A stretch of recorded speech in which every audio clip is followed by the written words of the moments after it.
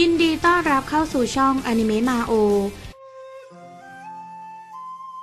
ในช่วง50วันที่ผ่านมาเขาได้ใช้เวลาน้อยกว่า15วันในการปรับแต่งเชือกพันธนาการอยู่เขาไม่มีทางเลือกทุกๆสิ่งทุกๆอย่างอาจจะเกิดขึ้นได้อย่างไม่รู้ตัวและเขาก็ไม่รู้ว่าเขาจะสามารถใช้เชือกพันธนาการอสูรได้อีกครั้งหรือไม่เชือกพันธนาการอสูรเป็นสิ่งที่น่าอัศจรรย์อย่างแท้จริงแต่น่าเสียดายที่มันไม่มีประโยชน์ในการต่อสู้ครั้งนี้มันไม่สามารถใช้กับผู้บ่มเพาะที่มีความแข็งแกร่งที่อยู่ในระดับประมาณ 5,000 ประเทศหรือมากกว่าโดยปกติแล้วถ้าเขาจะทำการขัดเกล่าทักษะเชือกพันธนาการของเขาและระฆังสถานจิตของเขาทุกๆครั้งเมื่อเขาได้เข้ามายังดินแดนหยกยุพราชอมตะแบบในตอนนี้เขาตกอยู่ในสถานการณ์ที่ขับขันดังมันจึงทำให้เขาต้องเร่งขัดเกล่าและบ่มเพาะทุกสิ่งทุกอย่างโดยไม่หยุดพักเมื่อถึงเวลาเขาได้ออกไปจากดินแดนหยกยุพราชอมตะมันได้เป็นเวลารุ่งเช้าแล้วในโลกด้านนอกในช่วง 2-3 วันมานี้เขาแทบจะไม่ได้มีส่วนร่วมกับโลกภายนอกเลยชิงสุยมักจะใช้เวลาส่วนใหญ่ในการบ่มเพาะและใช้เวลาที่เหลือในดินแดนหยกยุพราชอมตะตอนนี้เขาได้เดินออกจากห้องของเขาขณะที่พวกเขาได้พักอยู่ในตระกูลตีเฉินและตีชิงก็พักอยู่ที่นี้เช่นกันห้องของพวกเธออยู่ไม่ไกลจากที่เขาอยู่เท่าไหร่ขณะที่เขาเดินออกจากห้องออกไปทั้งสองคนก็ได้ก้าวออกจากห้องด้วยในเวลาเดียวกันเมื่อเห็นชิงสุยดวงตาของพวกเธอก็ได้โตขึ้นมันทำให้ชิงสุงมองกลับไปที่พวกเธอด้วยความรู้สึกงงงวยพวกเราไม่ได้เจอเจ้าแค่คืนเดียวทำไมเจ้าถึงได้ดูดีขึ้นอย่างมากตี้ชิงมองไปที่ชิงสุยและถามออกมาโดยตรงเธอได้เดินตรงไปหาเขาเพื่อดูให้แน่ชัดและเดินเข้าไปใกล้ๆเขา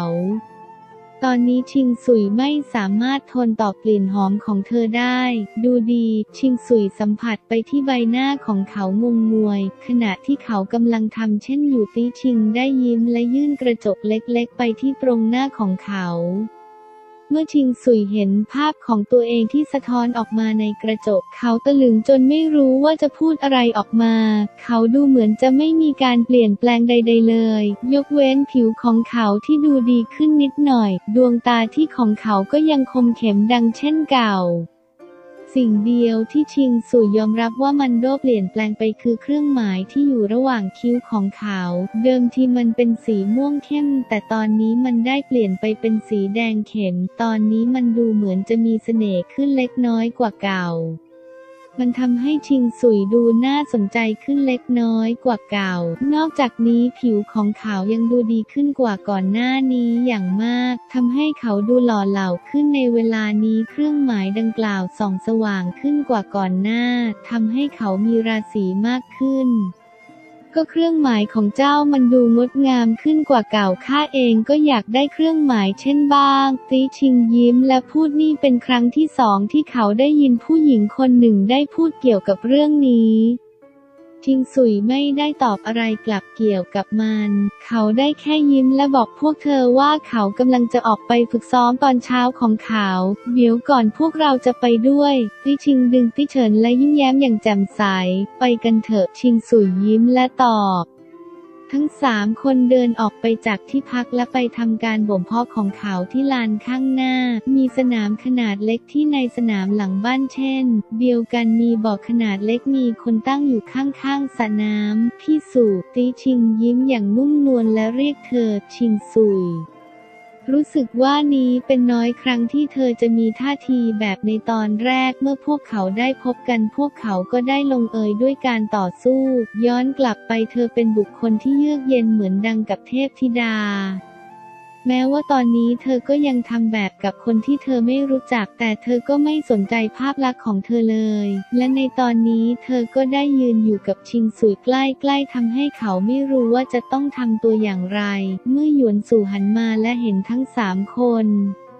เธอก็ดูเหมือนจะงงเล็กอย่างไรก็ตามเธอได้ยิ้มและทักทายพวกเขาอย่างรวดเร็วเจ้าดูอารมณ์ดีนะเวลาที่กำลังดูปลาในเช้านี้ตีชิงยิ้มและเดินผ่านชิงสุยโบกมือแล้วเดินไปที่สนามเล็กๆแม้ว่าจะเป็นพื้นที่ขนาดเล็กแต่มันก็ไม่มีปัญหาสำหรับเขาชิงสุยได้ใช้มันเพื่อฝึกเพลงหมัดไทเก๊กของเขาด้วยการกระโดดเพียงเล็กน้อยมันทำให้เขาลอยขึ้นไปสูงกว่า2 เมตรและหยุดลงบนลานตอนนี้ดวงอาทิตย์ได้กำลังเริ่มขึ้นจากทิศตะวันออกชิงสุยได้ยืดมือทั้งสองของเขาออกมาขนานกันชิงสุยเริ่มขยับร่างกายของเขาในตอนนี้การเคลื่อนไหวของชิงสุยได้แสดงออกถึงความแข็งแกร่งแสดงออกถึงความลุ่มหลงและความงดงามท่ามกลางการเคลื่อนไหวที่เชื่องช้าที่สง่างามเมื่อหญิงสาวทั้ง3ได้มองไปที่เขาเหมือนว่าพวกเธอได้ตกลงไปในภวังค์ที่ยากจะคาดคิดสักพักพวกเธอก็ได้สติกลับมาพวกเธอยิ้มอย่างเขินอายไปที่ชิงซุยติเฉินได้เดินขึ้นไปทางอีกมุมหนึ่งของลานเพื่อเริ่มต้นการฝึกซ้อมในตอนเช้าของเธอเองอย่างไรก็ตามติชิงก็ยังยืนอยู่ข้างๆหยวนสู่เจ้าคิดอย่างไรเกี่ยวกับเขาติชิงยิ้มและพูดใครนะหยวนสู่ดูเหมือนจะไม่เข้าใจในขณะที่เธอมองไปที่ติชิงคนที่เจ้าเพิ่งมองไปก่อนหน้านี้ไงเจ้าลืมเขาไปได้อย่างไรมันเพิ่งผ่านไปแค่พริบตาเดียวติชิงมองไปที่หยวนสู่น้องสาวชิงข้าไม่คิดว่าเจ้าจะอยู่ในฐานะที่จะหัวเราะเยาะข้าได้ก่อนหน้านี้เจ้าก็ไม่สามารถละสายตาไปจากเขาได้เจ้าดูเหมือนราชสีห์ที่กำลังรอจะจ้องกินเหยื่อเลยในเวลาหยวนสู่หัวเราะเบาหากไม่มีเนื่องจากชิงสุยไม่ได้อยู่ในที่นี้ทำให้เธอดูกล้าหาญมากขึ้นเวลาพูดถ้าชิงสุยอยู่ที่นี่เขาคงจะต้องตกใจเป็นแน่เกี่ยวกับคำพูดของเธอสามารถพูดออกมาพร้อมกับรอยยิ้มที่ไร้เดียงสาและเป็นชาติเอาละเราจะไม่ได้พูดถึงเรื่องนี้กันพี่หยวนสู่ตกลงเจ้าคิดยังไงกับชิงสุยเจ้าคิดว่าเขาเป็นคนอย่างไรพี่ชิงยังคงถามเจ้าอยากจะได้ยินอะไรเกี่ยวกับเขาละข้าไม่ค่อยสนิทกับเขาดังข้าจึงไม่แน่ใจที่จะวิจารณ์เขาหยวนสู่ยิ้มและพูดเจ้าไม่ต้องลงรายละเอียดก็ได้และไม่ต้องกังวลไปนี้เป็นแค่การพูดคุยระหว่างพี่น้องกันเท่าพี่ชิงตอบด้วยรอยยิ้มข้าไม่รู้จริงๆข้ารู้แค่ว่าเขาเป็นคนที่ฉลาดและมีความสามารถหยวนสู่กล่าวและยิ้มออกมาขณะมองไปที่ติชิงอย่างไม่ลังเลทำไมเจ้าต้องมองข้าแบบนี้ติเฉินรู้สึกอึดอัดภายใต้การมองของหยวนสู่น้องชิงข้าสามารถบอกได้ว่าการที่ข้าจ้องมองเขามันต่างจากกับเจ้าอย่างมาก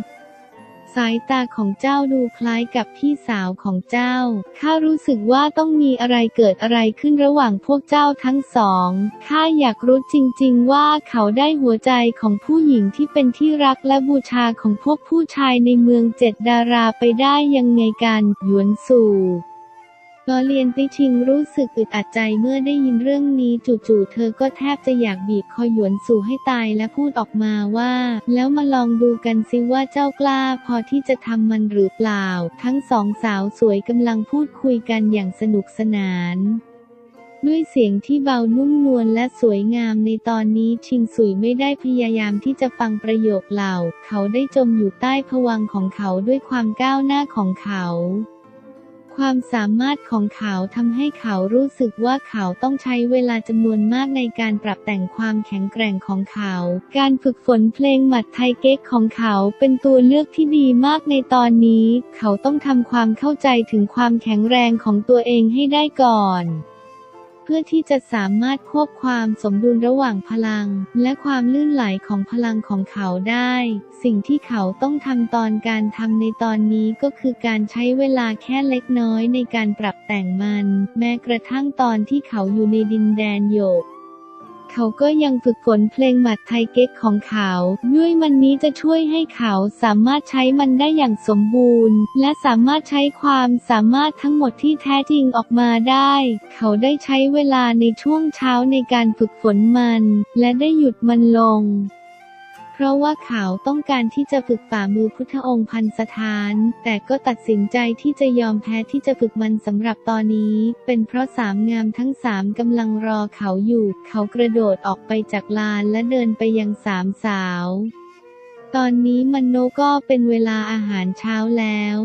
ในระหว่างมื้ออาหารทุกคนในตระกูลตีก็อยู่ที่นี้แม้แต่กระทั่งท่านหญิงโม่ก็อยู่ที่นี้อย่างไรก็ตามเมื่อตีส่วนและท่านหญิงโม่เห็นชิงสุยดวงตาของพวกเขาเต็มไปด้วยความไม่เชื่อพวกเขาก็รีบเดินเข้ามาหาเขาด้วยรอยยิ้มพวกเขาสามารถบอกได้ว่าความสามารถของชิงสุยได้พัฒนาขึ้นเป็นอย่างมากสิ่งสำคัญที่สุดคือเสน่ห์ของชิงสุยก็ได้เพิ่มขึ้นอย่างมากมายเช่นกันเมื่อเทียบกับก่อนหน้านี้นี้เป็นเพราะความก้าวหน้าของความสามารถของเขาด้วยความก้าวหน้าที่ยิ่งใหญ่นี้ทำให้ความมั่นใจของเขาเพิ่มขึ้นอย่างมากมันทำให้เขาโล่งใจและอุ่นใจอย่างมากสภาพจิตใจและร่างกายของเขาในตอนนี้ได้ยกระดับเขาไปสู่อีกขั้นหนึ่งแล้วในตอนนี้ท่านหญิงโม่และติส่วนสามารถมองเห็นว่าความแข็งแกร่งของชิงสุยอยู่ในระดับสูงสุดของปราณนักบุญระดับ6 เท่าอย่างไรก็ตามเรื่องนี้ทำให้พวกเขาประหลาดใจมากอัตราการเติบโตของเขาเรื่องที่ไม่น่าเชื่ออย่างมากชิงสุยได้พบกับคนวัยกลาง3 คนที่มากจานิกายนักปรุงยาเหมือนหยวนสู่หนึ่งในคือผู้บ่มเพาะระดับที่อยู่ในจุดสูงของ8ของปรานักบุญเขาอ่อนแอกว่าติส่วนเพียงเล็กน้อยส่วนอีก2 คนได้อยู่ระดับ7และระดับที่8ขั้นต้นของปรานักบุญพิโรธเจ้าต้องเป็นชิงสุยสินะเป็นครั้งแรกที่ท่านตีส่วนได้พูดถึงคนอื่นกับข้าเจ้าต้องเป็นคนหนุ่มที่มากด้วยพรสวรรค์จริงๆชายชราคนหนึ่งที่มีความรู้สึกแข็งแกร่งกล่าวออกมาท่านยกยอข้าเกินไปแล้วคราวนี้ข้าต้องขอบคุณพวกท่านทั้ง3 คนเป็นอย่างมากที่ได้มาช่วยเหลือเราชิงสุยยิ้มและทักทายพวกเขาด้วยความเคารพท่านอย่าได้เกรงใจไปเลยท่านหญิงโม่ได้ขอร้องเราด้วยตัวเองมีหรือที่เราจะปฏิเสธชิงสุยรู้ดีว่าทั้ง3 คนเป็นลูกพี่ลูกน้องกันและพวกเขาก็ยังเป็นลุงของหยวนสู่คนที่อยู่ในจุดสูงของระดับที่8คือหยวนฮั่วซึ่งเป็นคนที่มีแข็งแกร่งที่สุดในกลุ่มและคนที่แข็งแกร่งถัดไปคือหยวนซ่งและคนสุดท้ายที่มีผมสีขาวคือหยวนชงทุกคนนั่งลงกันเถอะผู้ที่สนับสนุนติจริงรู้สึกอับอายอย่างมากพวกเขาไม่มีความกล้าที่จะกล่าวออกมาเลยแม้แต่น้อยพวกเขาไม่สามารถของความช่วยเหลือจะคนกลุ่มอื่นๆเลยแม้สักคนเดียวทำให้พวกเขารู้สึกอายอย่างมากจึงทำให้เวลานี้ผู้ที่สนับสนุนตีส่วนมีบทบาทที่จะพูดออกมาในตอนนี้ถึงแม้ผู้สนับสนุนตีส่วนจะมีน้อยมากเมื่อเทียบกับคนอื่นๆในตระกูลติเขามีผู้สนับสนุนเพียงแค่200 คนเท่าหากเทียบกับคนอื่นๆและเขามีผู้สนับสนุนเพียงแค่ครึ่งเดียวเท่าตอนนี้พวกเขาเริ่มรับประทานอาหารกันแล้วในขณะนี้มีผู้บ่มเพาะระดับนักบุญพิโรธจำนวนมากพักอยู่ที่ตระกูลติจึงทำให้ใครๆไม่สามารถข่มเหงตระกูลติได้อีกต่อไปแล้วแม้ตระกูลติจะเป็นตระกูลเล็กๆในเมือง7 ดาราและเป็นตระกูลที่อ่อนแอที่สุดในหมู่7 ดาวก็ตามในโลกแห่งนี้ผู้ที่แข็งแกร่งจะมักสร้างชื่อเสียงให้กับตัวเองเขาต้องการที่จะทำให้ชื่อของเขาจารึกลงไปบนประวัติศาสตร์ผู้นำตระกูลติรู้สึกผ่อนคลายอย่างมากในตอนนี้เขาไม่ต้องกังวลอีกต่อไปภาระที่เขาแบกรับอยู่ได้ถูกปลดปล่อยแล้วในก่อนหน้านี้ตระกูลติอ่อนแอมากแม้แต่นิกายเทวทรราชสวรรค์ก็ยังสามารถรังแกพวกเขาได้ถึงแม้พวกเขาจะมีผู้บ่มเพาะนักบุญระดับสูงอยู่ 4-5 คนก็ตามแต่ก็ไม่สามารถทำอะไรเมื่อเทียบกันได้เรื่องจำนวนผู้บ่มเพาะนักบุญพิโรธถึงแม้นิกายเทวทรราชสวรรค์จะไม่มีผู้บ่มเพาะนักบุญพิโรธระดับสูง